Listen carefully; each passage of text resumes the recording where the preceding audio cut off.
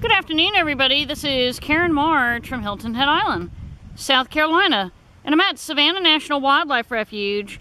And a few weeks ago, I attended a great lecture about owls, and apparently the owls do not have what's called a crop for food storage.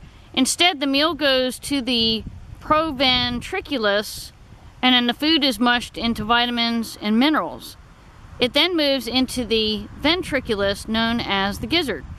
12 to 24 hours after a meal, an owl will open up its mouth and cough up a pellet. And the pellet consists of bones and hairs that it cannot digest. And this wonderful lady, Nancy, who does the educational programs on the owls, she said she'll go to the grammar schools and have children reconstruct a mouse skeleton from a discarded pellet.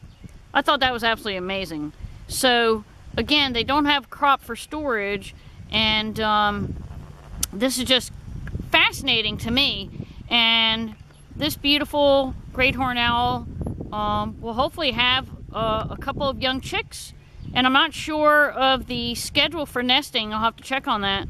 But we're signing off live with this spectacular great horned owl in Savannah. Have a great day.